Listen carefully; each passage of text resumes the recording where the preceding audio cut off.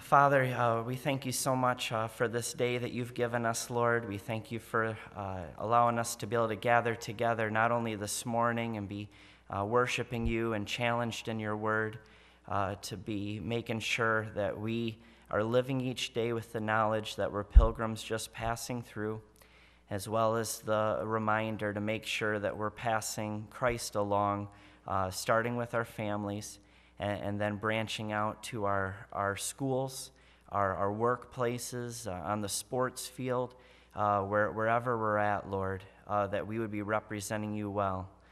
Thank you for the challenge, and may that resound in our hearts and minds. We praise you for allowing us to gather again tonight, Lord, in celebration of you, but also in celebration of our young people that have come through high school and college, and have graduated, Lord. We thank you so much for being with them each step of the way. We thank you for our young people, Lord, and those who are able to make it out tonight, and just the opportunity to be able to sing praises to you and point all things back to you for your honor and glory. Father, have your hand of blessing on this evening. Accomplish your will both in us and through us, we pray. In your Son's name, amen. We're going to, per our usual, the youth take the offering up real quick. We do that right away. So per our usual, we're going to take up offering, and Luke Richards will be playing the offertory for us.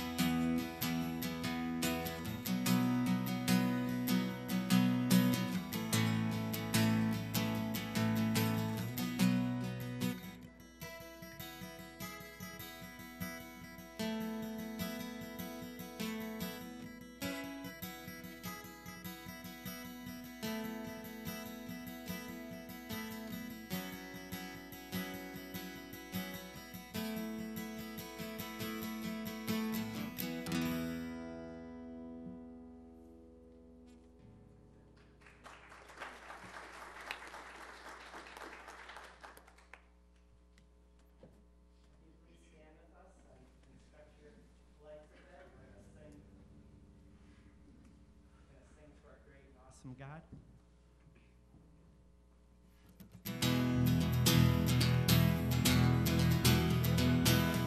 Great is your faithfulness, O God. You wrestle with the sinner's heart. You lead us by still waters and to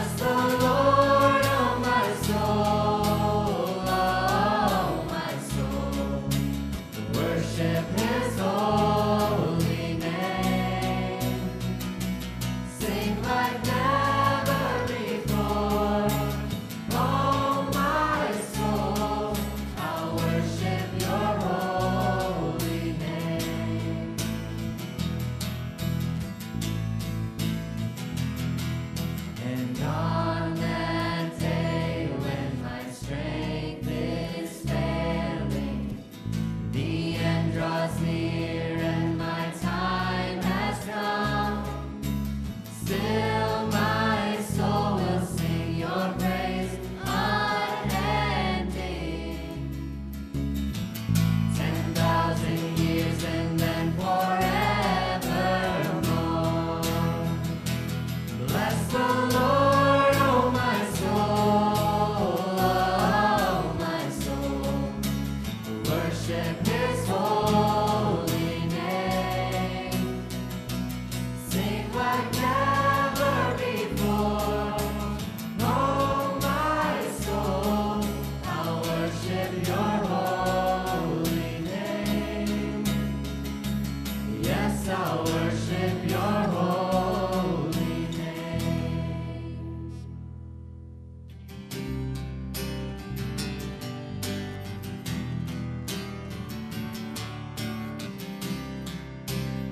Everyone needs compassion, a love that's never failing. Let mercy fall on me. Everyone needs forgiveness, the kindness of the Savior,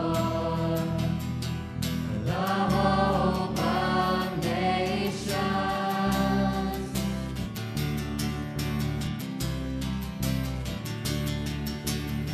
Savior, He can move the mountains. My God is mighty to save. He is mighty to save. Forever, author of salvation. He rose and conquered the grave. Jesus conquered the grave. So take me as You find me, all my fears and failures. Fill my life again. I give my life to follow everything I believe in. Now I surrender.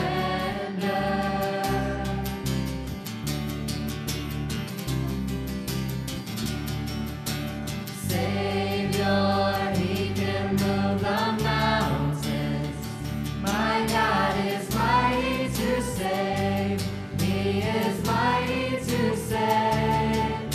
Forever, author of salvation. He rose and conquered the grave. Jesus conquered the grave. Shine Your light and let the whole world see. We're singing for the glory of the risen King. And Jesus, shine Your light and let the whole world see. We're singing for the glory of the risen King. Savior, He can move the mountains. My God is mighty to save. He is mighty to save. Forever, author of salvation. He rose and conquered the grave. Jesus conquered the grave. You may be seated.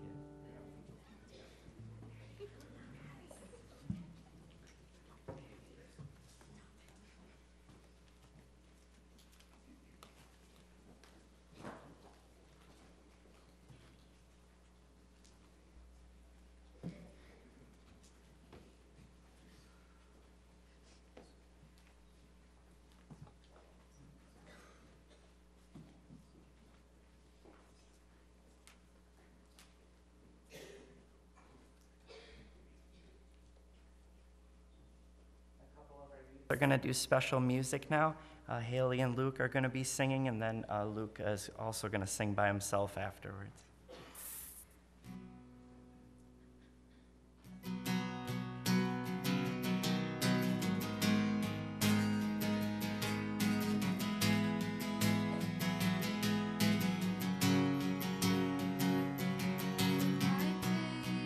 Has found a resting place, not in my work or deed.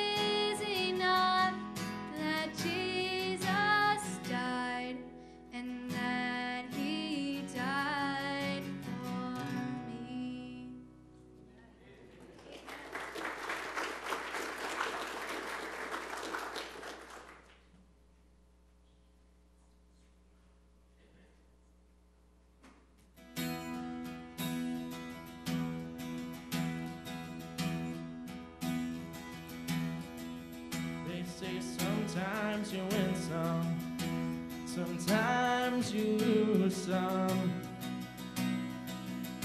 Right now I'm losing bad. I stood on this stage night after night, reminding the broken it'll be alright. Right now, oh right now, I just can't. It's easy to sing when there's nothing to bring me down. What will I say when I'm held to the flame like I am right now? I know you're able and I know you can sail through the fire with your mighty hand.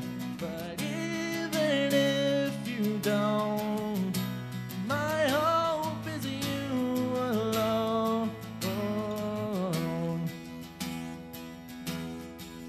They say it only takes a little faith to move a mountain. A good thing, a little faith is all I have right now. God, when you choose to leave mountains unmovable, give me the strength to be able to say it is well with my soul. I know you're able and I know you can sail through the fire with your mighty hand. But even if you don't, my hope is you alone.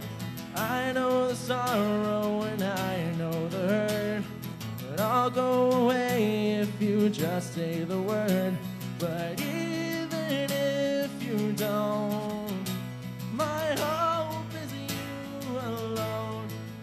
You've been faithful, you've been good all my days.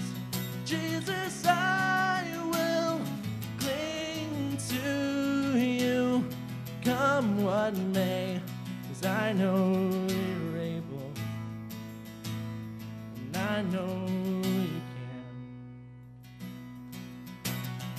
I know you're able, I know you can sail through the fire with your mighty hand. But even if you don't, my hope is you alone.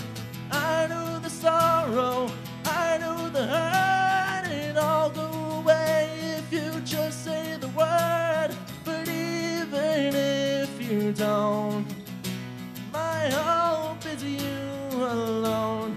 It is well with my soul. It is well with my soul.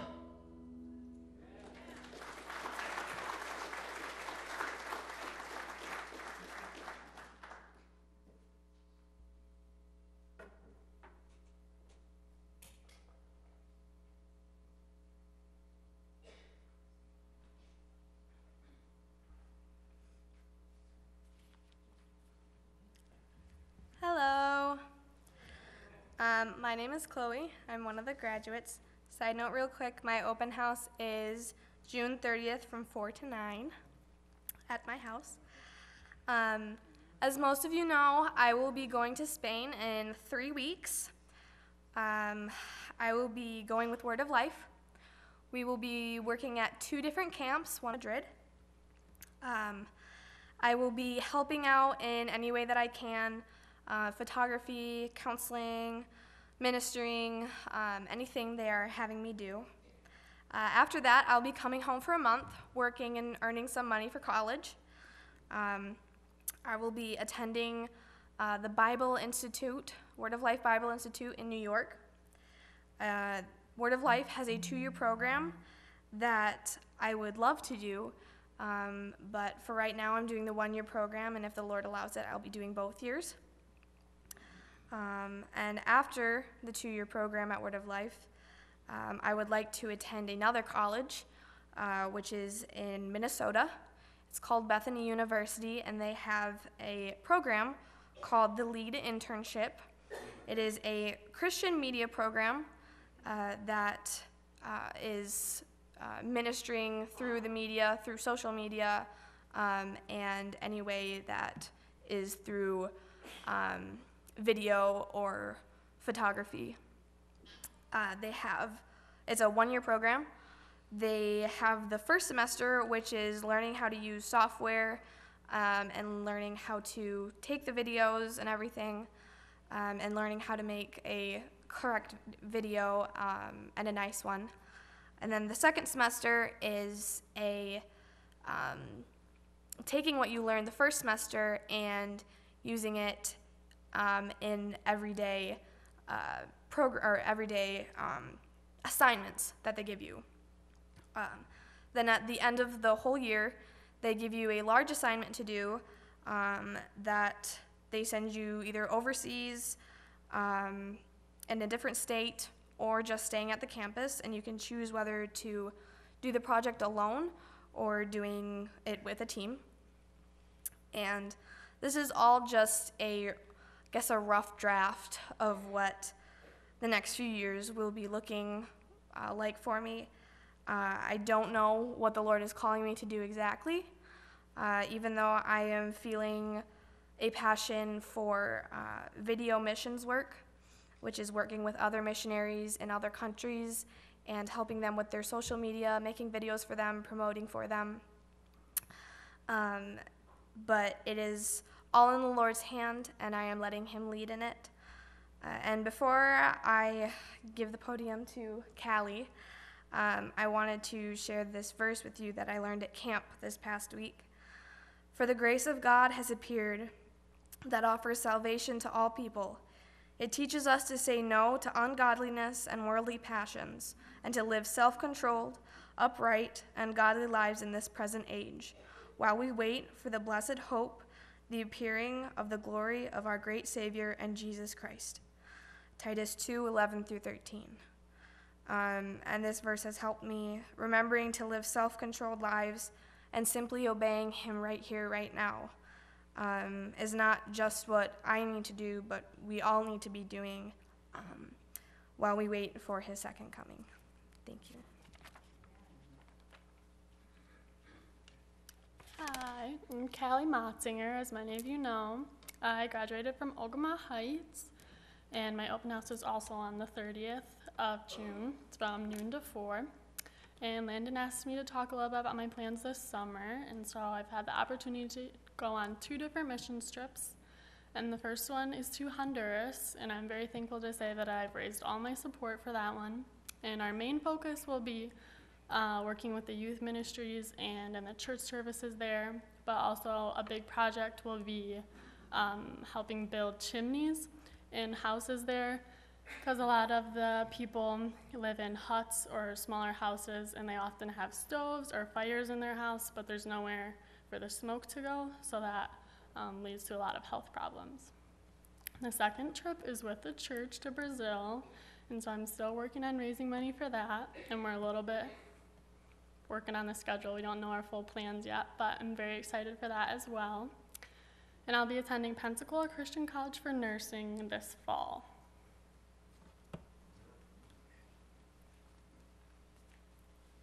Hi, I'm Becca Wilcox, and this summer, my open house is June 23rd, which is next Saturday, from 3 to 6. I know the invitation isn't out there, I forgot to turn it in. But I just graduated yesterday with Callie, actually. And so for the summer, I'll be working at the West Branch Dairy Queen to save money for college. And then I plan on attending Grand Valley State University to study psychology, and then after I do major in that, I want to go to physical therapy school.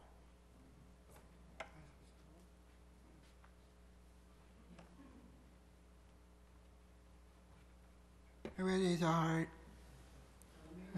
Edgar Hardy. Kashmir from What's the heart? Ascarisa. Ascarisa is a heart. Okay. Good job!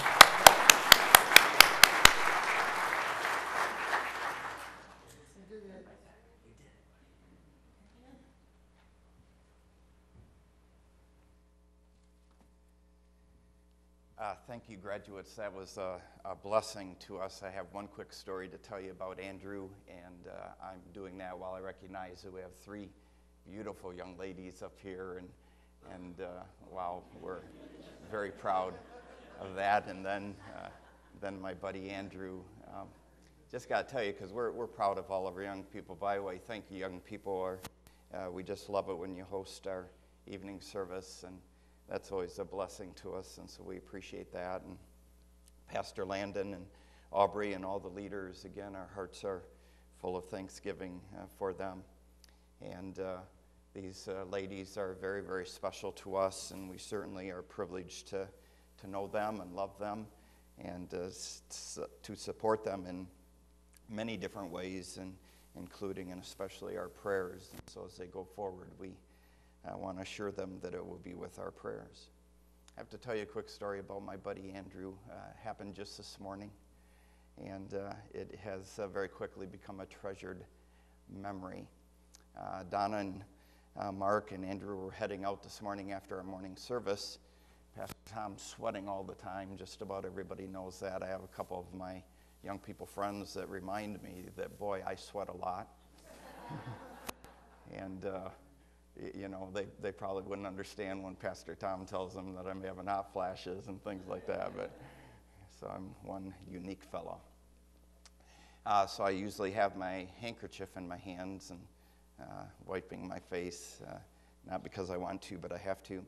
So I was standing in the back with Mrs. Ann, and they were coming through the line, had my handkerchief in my hand, and I was greeting people, and I greeted Andrew, and he was reaching to my hand, and he was grabbing this hand, and it took me a minute to figure out what he was doing. He was trying to get this handkerchief out of my hand.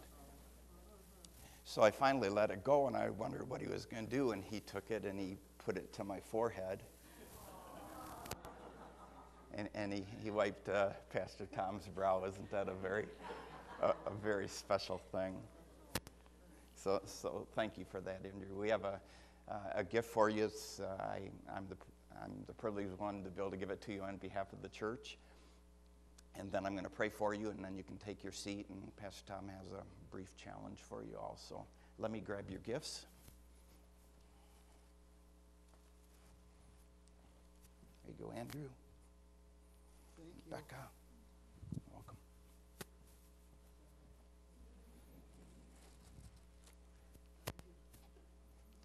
Chloe and Callie. Let's, you know what, I'm going to have you stand with me as we pray for these precious people. God, we are so thankful tonight for these young people, and we thank you for the privilege that we've had and trust we'll continue to have to be the recipients of their ministry. We are confident that they know you and love you, and for that we are glad. And again, they have demonstrated these things not only to us but to you, which is the most important thing. This certainly is a milestone in their lives, and yet we know, Lord, that your plan will continue to unfold, and the prospects of that are exciting because we are reminded virtually every day that your plan is good, and that you will seek to prosper us in the things of the Lord. So I pray your special hand of blessing upon Andy and Becca and Callie and Chloe. And Lord, I pray for our other graduates as well, some from college, and would ask that you would be blessing them as well. So Lord, thank you for their testimonies tonight, and thank you for what you have been doing in their lives, and certainly then with a view to the future as we keep our eyes fixed on you, what you have in store for them. And so Lord, do a great work in every heart, we pray for Jesus' sake. Amen. Thank you. You can be seated.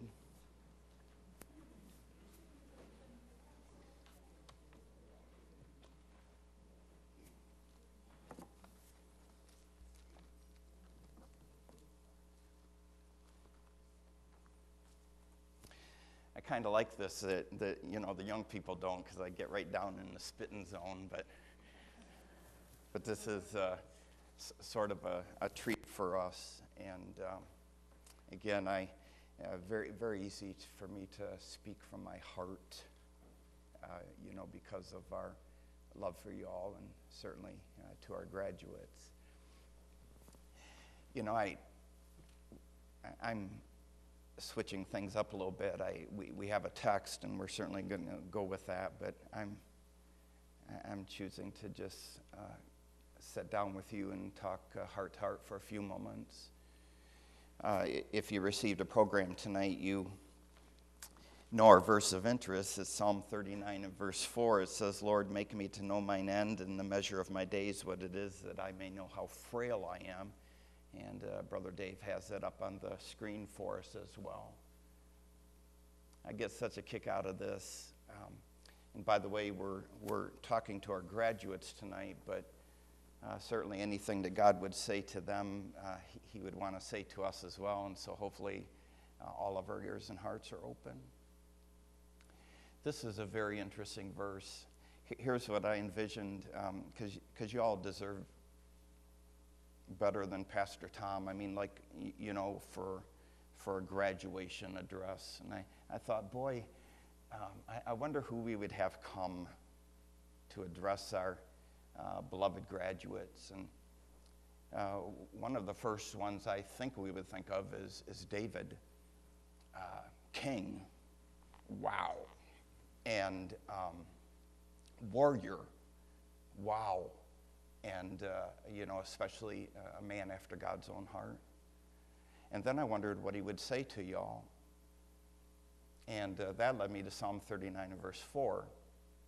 And as I contemplated these things, I realized that David would not be a very popular graduation speaker.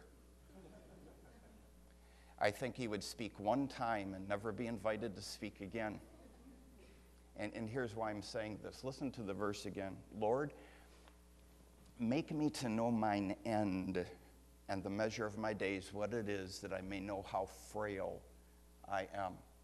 Now, I just want to cover with you very quickly 4 things that David would ask our graduates and all of those beyond. 4 things that David would ask us to contemplate at this very special juncture in your life. Unbelievable. 1, oh boy, your death.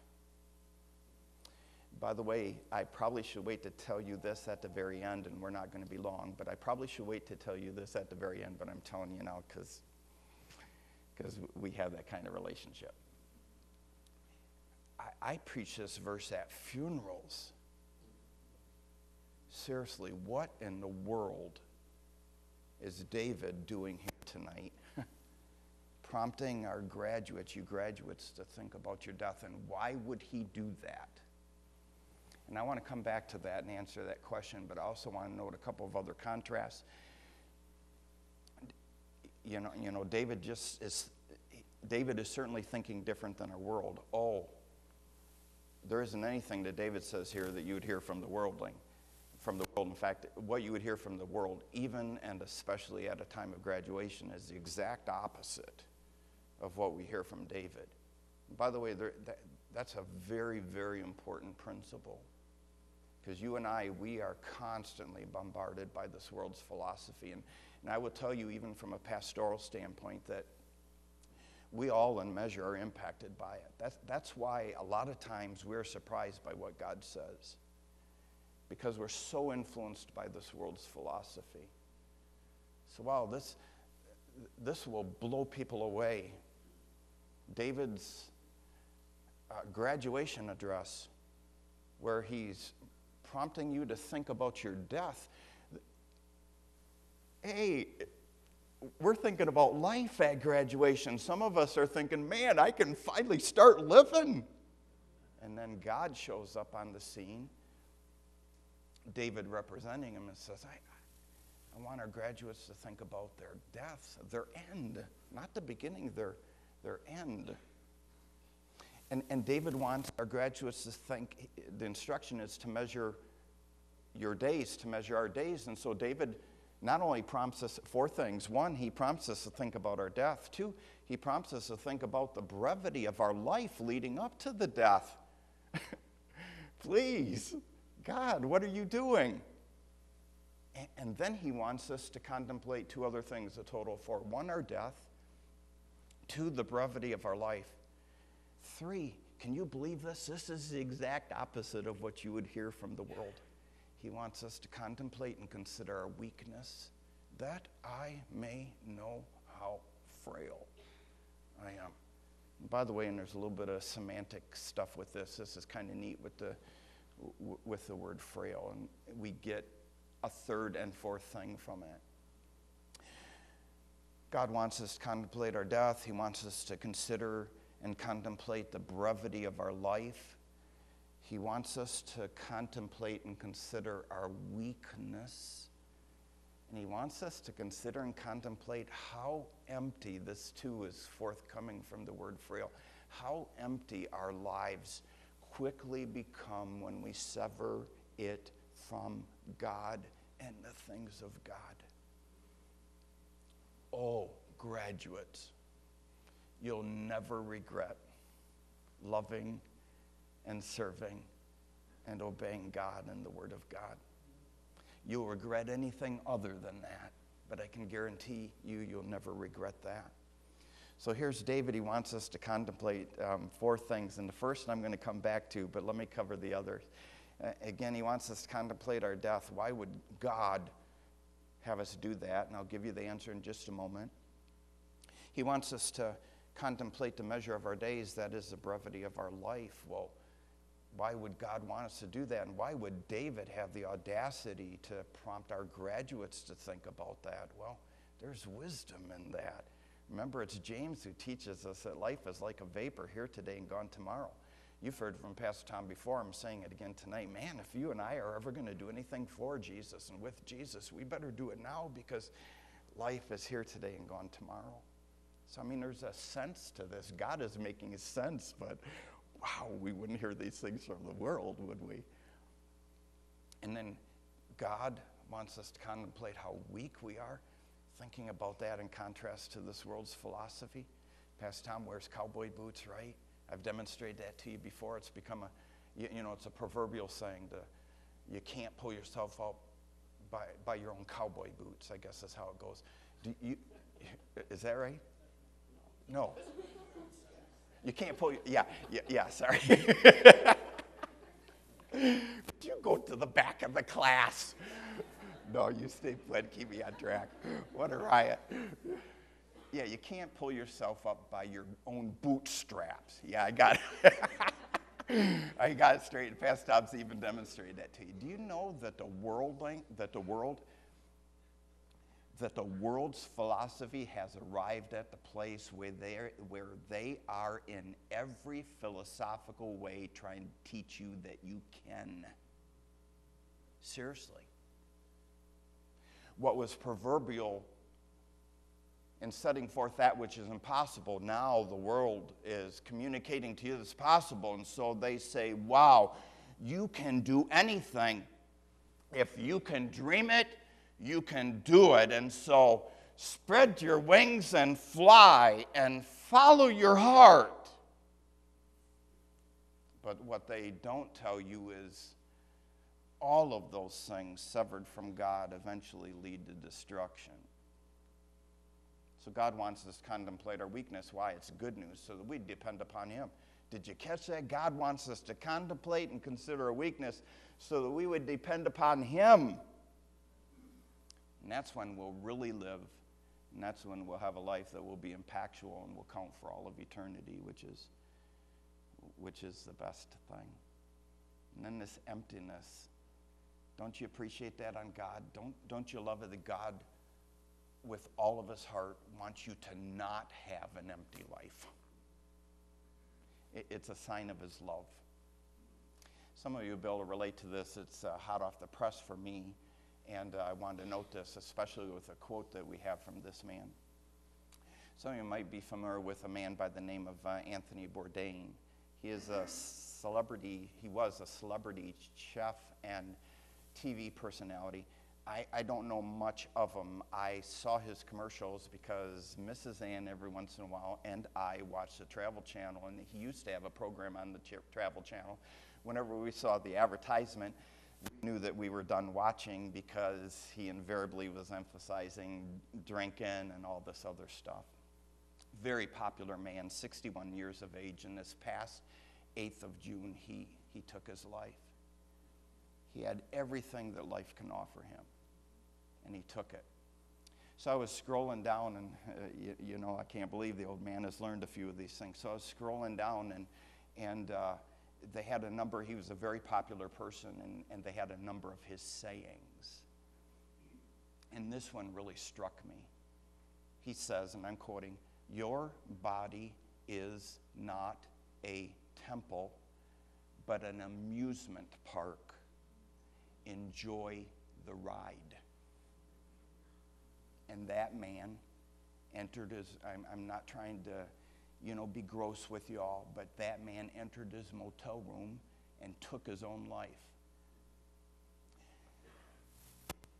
Are we really going to embrace the philosophy of this world, or are we going to stick with the words of life? And the God who loves us so much that obviously he gave his son and he saved us, which is the biggest and best thing, but then a God who continues to engage our lives, and a God who wants to work out all things for good, and a God who is seeking to prosper our lives and make them effectual, not only for this life, but the life to come. Wow, that's our God. What a great God. And I can understand why people will continue to say to us, "You'll never regret serving this God." Let me take you back to the very first thing. David promised us to think about our death. Why would he sit before graduates and say, "I want you to think about your death"? Well, the answer is succinctly given in Deuteronomy chapter 32 and verse 29. And I think Dave has that for us, or Jonathan, or somebody. Deuteronomy 32:29. Listen to this. "Oh, that they were wise, that they understood this, that they would consider their latter end." You get it? God wants our graduates and us all to think about our end because he knows this. That as we come to grips with and contemplate the end of our lives, we'll be making wise choices. That as we consider and contemplate what will matter at the end of our lives, God knows that we in turn will make that matter now. And you've heard this before, but wow, maybe from a little bit different angle. Let's make matter now what we know will matter then. And we're back to, again, loving and serving, obeying the God who loved us and gave himself for us. So we'll stick with David, knowing that the world will not invite him back. Let's pray together. God, we thank you so much. We are so glad that you have a word for us at every juncture in our life. In fact, your word, the intention of such is it would govern every aspect of our lives, every turn and every moment of our lives. And I pray that you would help us to make that more fully true. We're thinking especially of our graduates, and we love and appreciate them. And we desire to give them many things. I mean, even on behalf of the church, we've given them a small gift. But, oh God, there's things much more important than that. And it really does boil down to your truth. And that's what we desire for them to have. And, oh God, I pray that you would help them, and that we'd be an example of this to them, and that you would help them to live out the practical ramifications of Psalm 39:4. And that even as we leave this place, that we would be contemplating these four things, knowing that as we do, wisdom comes to us, and we make good choices, and it paves the way for us to live out lives that will impact many people for Christ. And so emblazon these words upon our hearts tonight, we pray in Jesus' name. Amen. Thank you.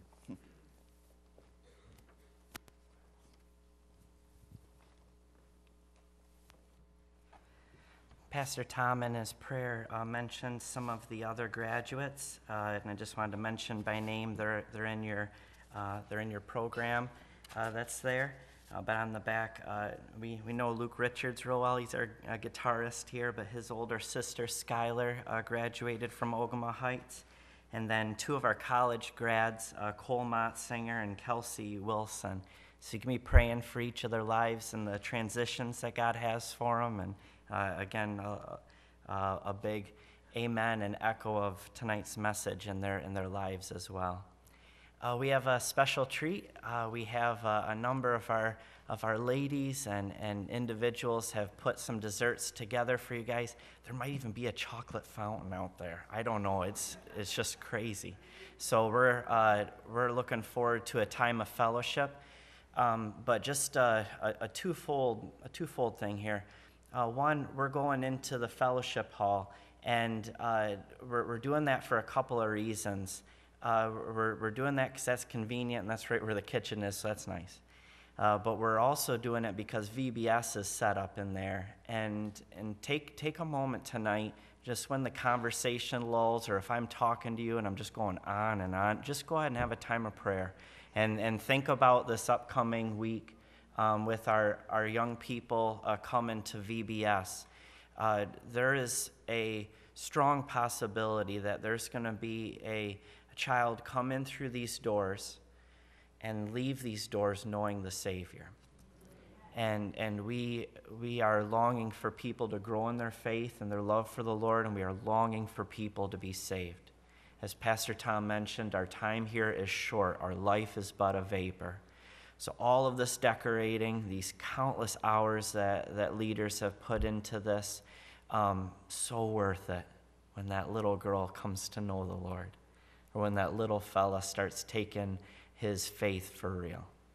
So be praying tonight and all week through for VBS, and we'll try and keep everything real nice in there and make sure it looks real good for Monday. But let me go ahead and pray, and then if you're able to stay and enjoy the fellowship, that'd be great. If not, we love you, and you can have a good evening at home.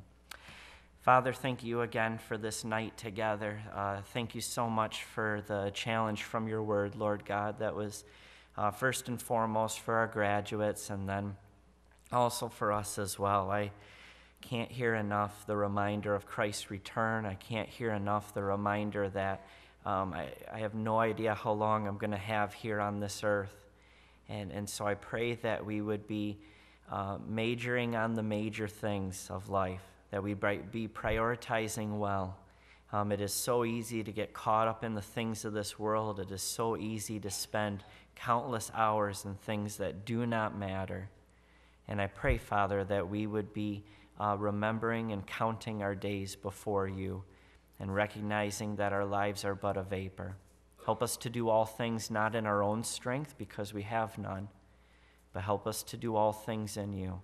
We can do everything that you've called for us to do in the strength that you've provided, Lord.